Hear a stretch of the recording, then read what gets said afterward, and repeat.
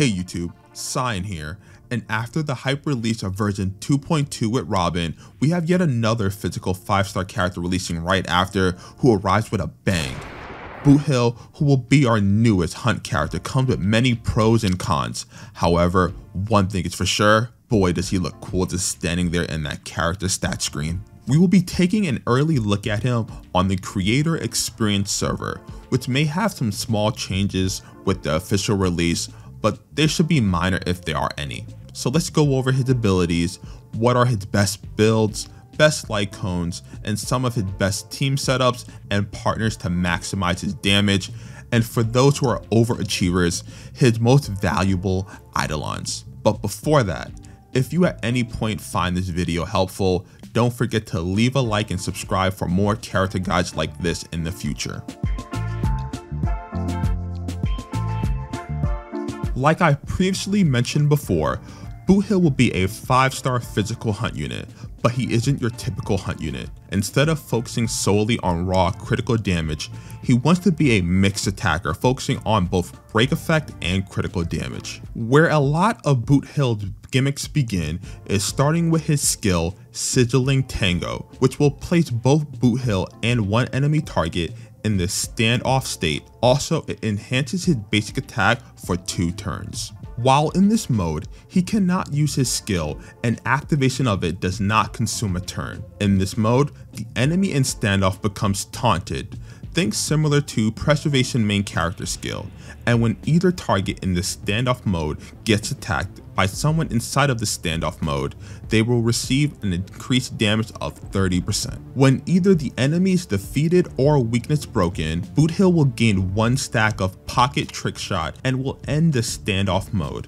Honestly, you could think of this mode as something similar to Blade when it comes to enhancing his basic attack for a couple of turns. Since we are on basic attacks, let's talk about Boothill's enhanced basic attack, Fanning the Hammer, which will not recover skill points. However, it will do 60 toughness damage, which is double your average basic attack. Boothill's ultimate, Dust Devil Sunset Rodeo, will apply physical weakness imprint before attacking for 2 turns and delay the enemy attack by 40%. Honestly, with the right setup and speed tuning, lapping enemies will be a joke, especially when paired with units like Ruan Mei. Boothill's talent, 5 peas in a pod, enhances Boothill's enhanced basic attack toughness reduction for each stack of pocket trick shot by 50%, stacking up to 3 times.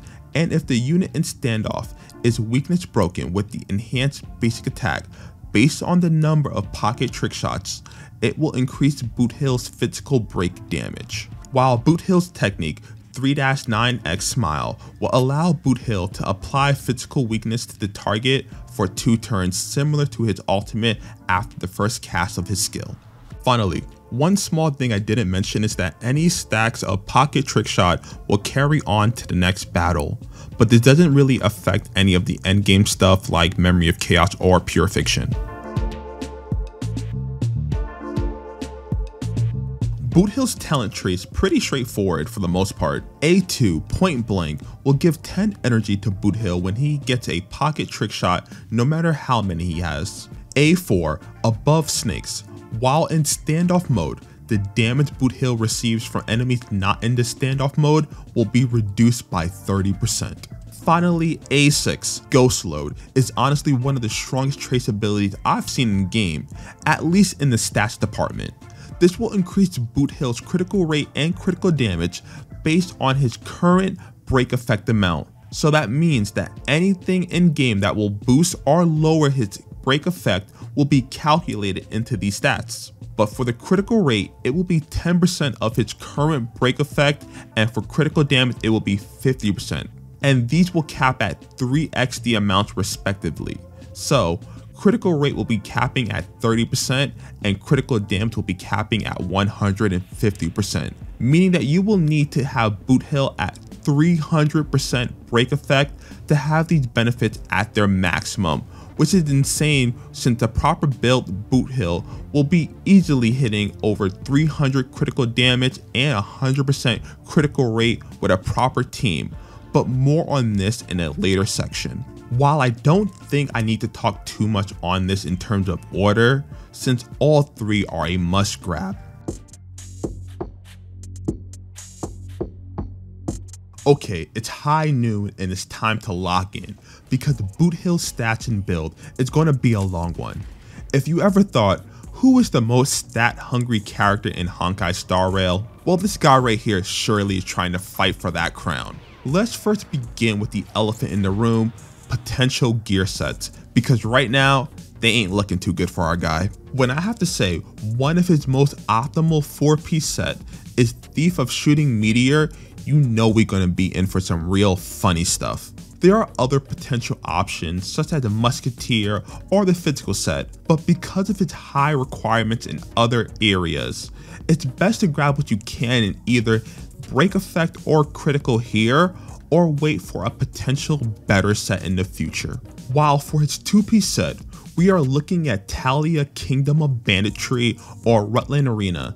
This really comes down to how good your speed rolls went, because if you can't hit the 145 minimum speed for Talia, it's not going to be worth it to run, and you will need at least 13 speed with speed boots to make this viable. Rutland Arena's 70% critical rate won't be an issue for the most part. Now, the reason I wanted to get the sets out of the way, because let's get into the fun part. What stats are we looking for, starting with our main stats? When it comes to the body piece, there are 2 camps. We can take the critical rate.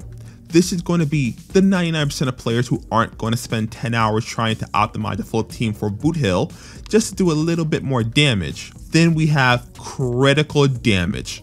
This is for the 1% who believe they will roll over 10% critical rate on every piece of gear and run his signature Lightcone. While for boots, we have speed. Since a lot of his gimmick is based around weakness break, the faster he is, the more chances he gets to attack and reduce toughness, not to mention the 145 speed requirement if you want to run Talia. For planar spear, we only really have one option, which is physical damage. Anything else is just not worth it. Shocker. And finally, for link rope, we're going to go with break effect. The reason for this is simple. 300% break effect, even with buffers, is extremely high and pretty much unattainable without it. Now, usually, I never save the substats for this late, but because there is so much based on this, let's break them down. The top 4 substats we are looking for are break effect, critical rate, critical damage, and speed. Break effect is by far the most important stat, followed by speed. Critical stats should be a second thought. And from my personal experience, 160 speed or above is a sweet spot for Boothill. Since I assume most people won't have Boothill's signature Lightcone, let's start with how your substats will look there first. Assuming everything else is maxed, Boothill base break effect with break rope and thief set and Talia is 32 plus 37.3 plus 64.8 plus 36 for a total of 170. That means you would need 130 in substats or party comps to make up for this. Normally I don't include comps in this section, but because they affect your base stats, I will include 2 of the best options being either Ruan Mei or Trailblazer Harmony, both of which want to run the Watchmaker set, which gives another 30% to Boothill. Including either Ruan Mei or Trailblazer's ability, you can reduce that by another 20 or 30%, which means you realistically need 70 or 80% from substats, which is around 15% per piece, which is like 2 rolls in the stat, alongside the 13 speed for Talia, but optimally you want 28 speed substats for 160 plus. Also, yes, I know Trailblazer E4 exists, but I don't want to even try to calculate that in here. Everything else should be thrown into critical rate or critical damage, whichever depends, since you may want to swap teams or decide to run both Harmony units together. As for those running the signature Lightcone, just take the additional 60% break effect and throw the other stats into either critical or speed, depending on what team you want to run. Example being, if you want to run Boothill with Sparkle, you may want to run a 1 speed factor Boothill so that he can take 2 actions quicker with Sparkle. I know this may be still confusing to some people, so if you have any extra questions, just message me down below in the comments there. Now we are on to my favorite section, Lightcones. Now, normally I would have this section be its own video in which I would showcase the damage for each, but now we upgraded and I would just show this wonderful chart I have here with damage percent for each Lightcone because we get it done like this now. Now let's talk, because there is a lot to explain with these Lightcones and things to factor in, starting with this signature Lightcone. To put it simply, all of this Lightcone's damage is going to come from break damage. The difference in break damage compared to standard Lightcones is a little over 25%, so you gain massively on each break. Because of this, the difference in these Lightcones has a lot of variables, and this is based on a 0 pocket trick shot Boothill, since that's how many you will go in with Memory of Chaos. But once you gain 3, the gap between this signature Lightcone and every other Lightcone is staggering. Next, we gotta talk about the elephant in the room, subscribe is more, because I ain't never seen this Lightcone succeed until this character. And outside of break damage, majority of Boothill's damage will come from his auto attack, not his ultimate. Because of this, not using your ultimate is a viable way of playing while you advance forward him with someone like Sparkle or Bronya. This will only really work against physical weakness enemies to get these numbers, but even at 75% uptime, which I have on the sheet, you can still use it against non-weakness and succeed. Other notable options such as Zealous Lightcone and Swordplay still work should you not want to use the previous mentioned Lightcones, and for free-to-play players, keep running Cruising in the Stellar Sea. I kept the S1 still in here for this video. I am unsure how long I will keep these in here. I may remove them for one video and see if people really need them just to save myself time. Otherwise, I will keep doing this if they are needed. I just don't want the list to get to like 50 Lightcones in the future, so trying to get feedback on this. Okay, for all 3 of you in this section of the video, congrats, you either have too much money, or you either think the stance he has during the character's stat screen looks as cool as I do. Either way, let's talk about those pesky Eidolons, starting off with E1 Dusty Trail Lone Star, which gives you 1 stack of pocket trick shot at the start of battle and allows Boothill to ignore enemy defense by 16%. This is going to be his best damage boost for just 1 Eidolon, so expect to not see any huge damage increases after this until E6. E2 Milestone Mongerer will give 1 skill point when Boothill gains a pocket trick shot in standoff mode and increases his break effect by 30%. This is just quality of life in its core, better stat spread and easier skill rotations, but not much more. E4 Cold Cut Chef will increase the damage Boothill does to an enemy in standoff mode by 12% and reduce the damage he takes from them by 12%. Not bad, but if you've gone this far, for this small increase you may as well go the full distance. Finally, we have E6 Crowbar's Hotel's Raccoon, which when Boothill activates his talent break damage effect, it will deal additional break damage equal to 40% of the original break damage and deal additional break damage to adjacent enemies. Yeah, you heard it right, we got multi-targeting hitting hunt units now. No one is safe in these streets. But when it comes down to recommendations, just E1, and even that is kind of a stretch for me personally. Now, because the cast of characters is getting much bigger, I decided to break down each character recommendation into 3 categories: attack, defense, and utility roles. For those who do multiple, they'll be labeled as hybrid.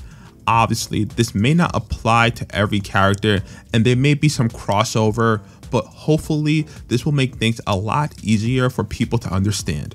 Starting with our attack support, we have Clara, who can technically fall in the defense group thanks to her higher hostility, but the reason for her being an attack is her ability to do decent damage while also reducing toughness bar for Boothill to weakness break. Next, we have Shusheng. She can make for a decent second DPS to help break enemies quicker and while the enemy is in break thanks to the increased movement speed and advance forward.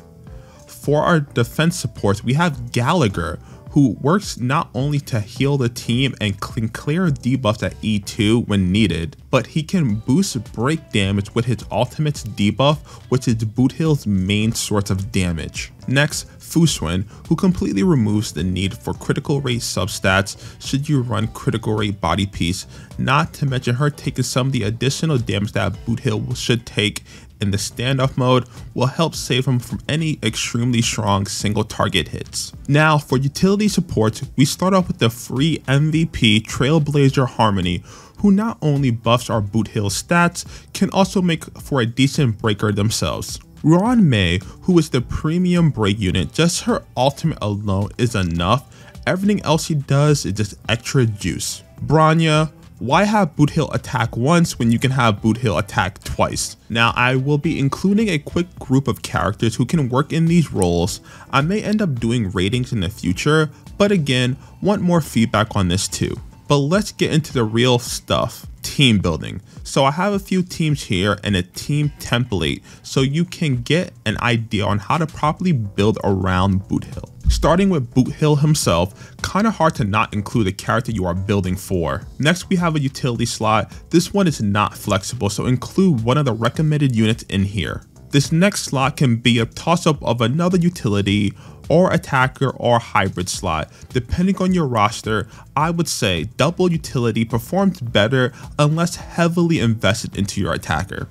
While the final slot will be your defense or hybrid slot, in most fights you will go with something defense heavy like Fuswen or Gallagher, but in fights where the defense isn't required, you can go with a more offensive option, or if you have just insanely cracked characters with good stats. Now that we got the team template completed, let's look at our teams. First team we have will consist of Boothill, Trailblazer Harmony, Gallagher, and Asta. I try to make it as free to play friendly as possible since I know not everyone has premium characters. Our second team will be a bit more premium, consisting of Boothill, Ruan Mei, Trailblazer Harmony, and Fuswen. This team will be for those who want to show off on the stat screen because Boothill gear requirements just got way lower. This team does lose a bit in the break stat potential since solely relying on Boothill. I would recommend this team against imaginary ice or quantum weakness enemies, hopefully with two of these weaknesses, mainly since you can apply weakness break with Boothill. Finally, we have our first no Trailblazer Harmony team, since I know some people don't really like running the Trailblazer for whatever reason that may be. This consists of Boothill, Bronya, Ruan Mei, Huahua, which I like to dub Boothill Turbo. This focuses purely on getting Boothill as many turns as possible and rapid firing enemies to death. There are many other teams that can be created for him, but hopefully this gives people a bit more guidance on how to build around him.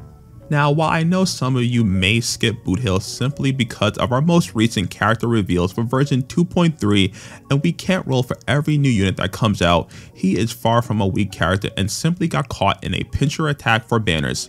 For those of you who do end up rolling for him, just expect to optimize him. It's going to be easier as time goes on since I feel Hoyoverse may be giving break characters their time to shine very soon, much like how they did with follow-up attack characters and damage over time characters. But that's just what I think. If you have any difference in opinion or questions for me, comment down below, and thank you for making it this far.